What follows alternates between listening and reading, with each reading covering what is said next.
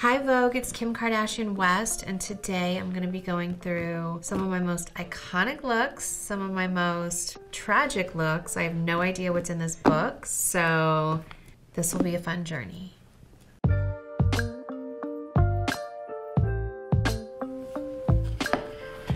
Oh my God, this look. This is literally one of my favorite, most iconic looks. First of all, this is what Paris and I were gonna be for Halloween this year, but we ran out of time. I think we need to do this next year. How fun would that be? Those bags, I still have those bags, and one thing, Paris does not take care of her purses. So if you see what's inside of her bag, there's a million things, from every kind of makeup, lashes, just everything. It's like a pharmacy inside of her bag. So I would not let her put anything inside of this bag. So it is an empty bag that she's carrying. Fun fact. Oh my God, okay, this is so embarrassing. This was the premiere of season 1 of Keeping Up with the Kardashians at our party. I probably borrowed this dress at Dash, kept the tag on, or just re-tagged it, and then returned it afterwards. It was by this like designer Foley, I think. I used to work the cash register, so I would always remember, but I know my shoes were Jimmy Choo. My earrings and bracelet, I thought I had made it. I don't know why I did the lip and the eye and the hair and the dress and the jewels and the French tip nails. Obviously, it's like cringeworthy, but like I still respect it and like laugh and think like, oh my God, that was so cute. I was so clueless. This was probably one of my worst looks of life. No, this is not my worst look of life. This was at an Us Weekly party. I was able to afford a Fendi belt and matching Fendi boots. Anytime I could go to an event, I would, because I just wanted my picture taken. That's all that mattered to me. Oh, okay. This was so much fun, and let me tell you, I lived in Juicy's. Like, it was either like a dress and heels or Juicy and Havaianas. So that's what I wore every day to walk up and down Robertson Boulevard. I lived behind it. Kitson was in literally the back alley. So I would just go downstairs, go to Kitson, meet my friends. What a life we lived. French tip toenails to match the nails, the hoops, the whole thing is just pretty legendary if you ask me. I love it. And this era will always have such a close place in my heart. Like, I cherish every era. Oh, fun. This was, I think, my 30th birthday. And wow, this was my dark nail era, and I literally did my nails dark to try to like emulate that. It's the same exact color. I was just feeling nostalgic. You know, this is when I would host nightclubs. It was my favorite thing to do. It was like how I made my money, and I would never even drink, so I would just go and show up, and I don't even know why they would hire someone that doesn't even party and drink, but to go host parties and drink.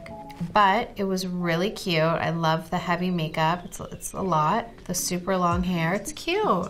It's like very like Kim K, if that makes sense to you guys. Aw, this is so cute. This is at Kanye's fashion show in Paris. This is when him and I started our love affair. I'm wearing all Yeezy, or all, I think the brand was Kanye West, not Yeezy yet. Looks really sweet. Oh, Midori Sour. I was the spokesperson for Midori. It was green, so I had to wear green, and I thought I was so chic in my green Gucci velvet dress, and the side hair part was my thing. I really think I need to bring that back. But this was an era of like when I loved my hair and makeup. Ooh, my first Met Ball. I was very pregnant, very puffy and bloated, and I was like, oh God, of course the first time I go I'm gonna be huge. Kanye was performing, so I wasn't actually invited. I was just Kanye's +1, and that was okay with me because I never really dreamed I would be at the Met Ball. I know no one really probably wanted me there at the time, but then I get there and I'm sitting at this table, and it was like every designer that I've ever just dreamed of was there. And so Ricardo was dressing me because he was dressing Kanye. So we chose a really stretchy fabric because I would be growing, and we wanted to make sure that alterations were easy and it was comfortable. We had a black version of this and then the floral version of this. And I was like, I think I should just do the black version. And Ricardo was like, no, come on, we have to do the floral. It was just this, the floral was Ricardo had said afterwards, like, what do you give a woman when she's pregnant? You send her flowers. And it was such a sweet message of how Ricardo described it. But I was so insecure and I could never really speak up at that point because I just, was so shy and just wanted to make everyone happy. And he said Anna really wanted the floral. And so I said, okay, floral it is. And on the car ride there, I remember Kanye saying, you look so beautiful. I'm so happy for you. He was so happy. And then I was crying like the whole way home because I just couldn't believe it. There was all these memes about me and this couch, and I think like Robin Williams even tweeted it and said I look like Miss Doubtfire. Like it was like this whole thing. So I just like cried. And now I love it. Like now it's like sick. Like I look back and I'm like, wow, they had the vision. This is like sick. I just remember the Olsen twins came up to me and loved my outfit and my gloves, and so none of the critics mattered because the Olsen twins approved, and I loved it. Oh, latex. I love latex. This was in Australia. I'll always remember where I was and what I was doing. Giuseppe Zanotti's shoes and Atsuko Kudo or something, and I was really into this hair length. I think I am again.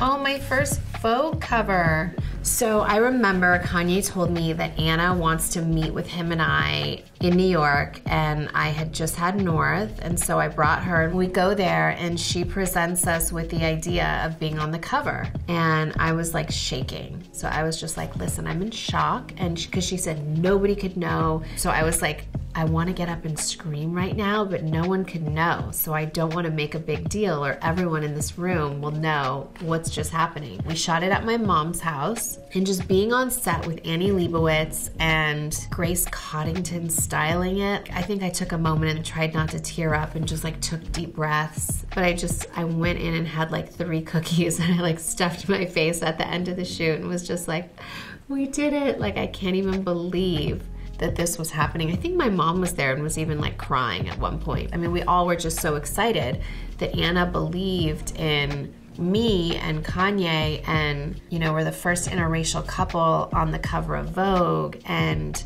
I think people started to take me seriously in fashion. And I remember just sitting in glam thinking like, I can't believe this is happening. It was such a surreal moment for me. Lanvin Albert Albaz gave me this dress afterwards with the shoes, and I have it in my archive, and it's so special to me.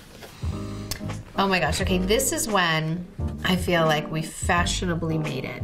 Yeah, I did, because I was not that cool before. And so this is in Paris, my bachelorette big dinner party with all my girls wearing Balmain. This was like the height. I have an entire Balmain archive from this era. It was so amazing. This dress really means a lot to me. Blonde in Paris, I loved this. This trip to Paris was so much fun. This was like Givenchy, Riccardo Tisci era. Like I was so excited. I would let them just dress me up like a doll. I didn't even care. I knew between Ricardo, Karine, and Kanye, they would make me look like the chicest person ever. And they did. Look at this look. I loved it. Oh, this Vetements dress with the clear Yeezy heels going to Kanye's concert, I think at Madison Square Garden. The tricky thing about the sequence is it always does that reflection on your face. So there is that weird face reflection, but I had to make North this dress because she saw it in my closet and it was so sparkly, so we remade it for her and she absolutely loved it. Ooh, Miami. You could tell we're in Miami by what I'm wearing. I'm wearing a diamond Cartier choker. I loved this power mesh. My friend Simone came in and styled it because I didn't have anything to wear, with some Yeezy heels. And this was like such a thing. I remember there were so many knockoffs of this dress and it was so sheer in Miami. Like I can't believe I wore that. Oh, I think this was my favorite era. Platinum blonde hair, Yeezy tones, Yeezy clothes, Yeezy campaign. This was like so effortless, so cool. Kanye had been designing lots of looks with really comfy sweats and heels and had this whole vision that sweats will just be like the new vibe. I always trust his vision. I think he thinks just like, or like sees like years ahead. And so it really is interesting to see. And he always will come to me and be like, okay, I know what's gonna be like next in fashion. I remember he brought me like a Margiela jacket and a Balmain jacket in like 2008. I had no idea what that was. And he was like, I'm gonna introduce you to like really cool designers and I'll be your ghost stylist. And I was like, okay, like I'm down for a ghost stylist.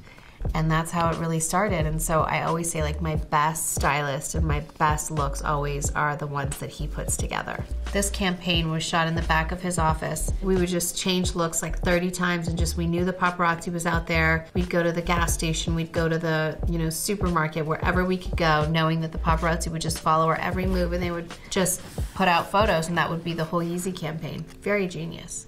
Okay, so this was the LACMA event. I was wearing an old Tom Ford Gucci suit.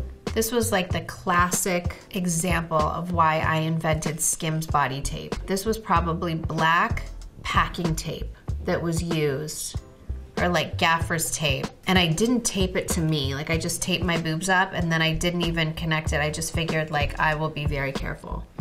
And it worked. And I love the blonde hair.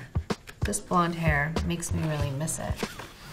Okay, more Yeezy. This is at the Yeezy office. Yeezy head to toe, boots, bike shorts. I remember everyone made fun of me for these bike shorts, literally. And it was like a puffer and bike shorts, like what is going on? And then of course, everyone was wearing it like 2 years later. I got roasted for like 2 years on this, but I loved it. Ooh, this is Kylie's 21st birthday party. I love the mix of the colors. I got the bag in Japan. This is a Yeezy dress that he made. And these are Louboutins. And I just love the wet hair. I was really in shape here. This was like a year ago. I gotta get there again. People's Choice Awards. This was in a Gaultier dress. This image is a huge reason why adding Skims shade range was really important to me, because you can clearly see the shapewear underneath and it was just too light for me. So I did a whole Skims video where I put on the shade that actually matches me and it looks completely sheer, but it's fully lined in the shapewear. I love a high snatched pony. It really does give you a little lift on your face when you need it. It's always one of my favorite looks. Oh my God, so this dress here, I was going with Chris to receive an award. We literally look like, I don't know, we look like we're going to the Oscars or something. This is Thierry Mugler from the archive, and this was the start of our relationship. The House of Mugler and Mr. Mugler let me wear this dress. I never thought I would ever fit in a dress like that because the original model was a lot smaller on top than me, but we made it work. I was so shocked. The bracelets, everything, even down to the old Mugler shoe. This was like one of my favorite looks. Like I love it. I know it's like kind of crazy and risque, but I love it. We look sharp.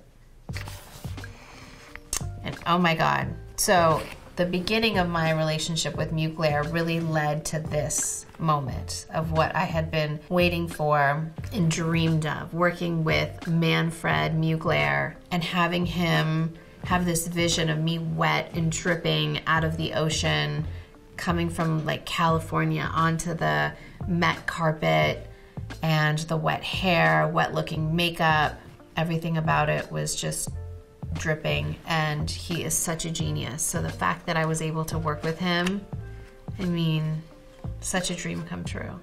All right, so I think that's it.